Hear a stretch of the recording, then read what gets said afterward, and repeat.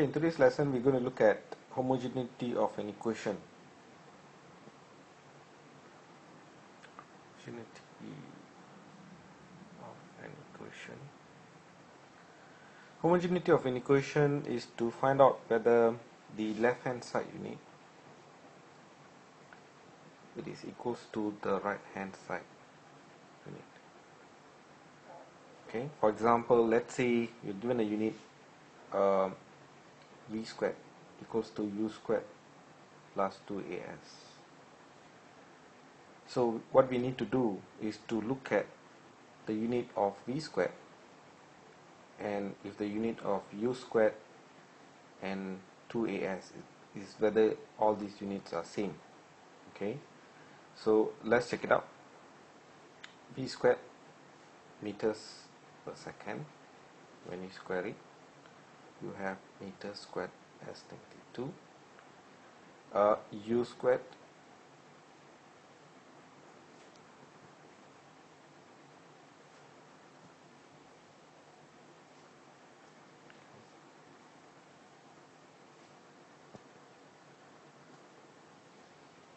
u squared equals to ms -1 squared, and you have m squared as -2. 2as, there's no need to include the 2, yeah, to cancel out the 2. So a is ms -2, and this becomes meters, yeah. So we have m squared as -2. So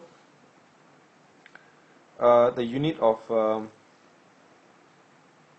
v squared is equals to the unit of u squared, and it's equals to unit of as. So hence we can say that this equation is homogeneous. Okay.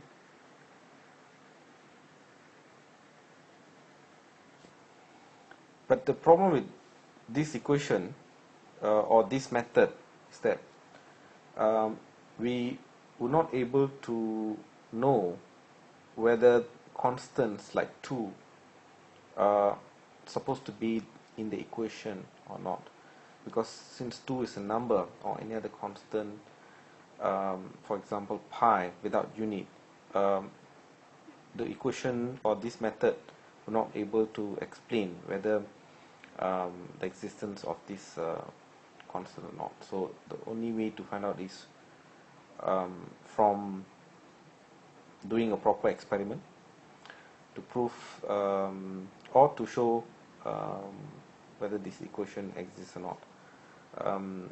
For example, let's say you're given t equals to 2 pi L over G. Okay, so we can show that this equation is homogeneous. Yeah. For example, let's say the unit of s t is second s. So let's assume that 2 pi, of course 2 pi there's no unit, meters, unit of L, G is ms -2. Yeah. So and root square. So what we have is 1 s -2. So s equals to s of 2 half.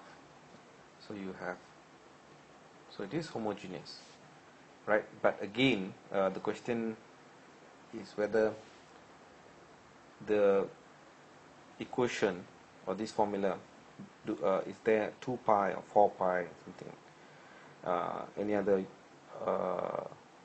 constants. So one of the ways to do a simple experiment, first of all we have to change this equation to a linear. So I mean this as t squared 4 pi squared log, right? And let's say I take a pendulum, okay, the length of L, and let's oscillate this pendulum and get a reading of length period time for oscillation and t squared per second squared, and say that you plot a graph, yeah, t squared against L squared. So according to the equation, you're supposed to get a straight line through the origin, and the gradient m is equals to 4 pi squared over g. So from here we can validate, if we do the experiment with the minimum error, we can validate the value of g.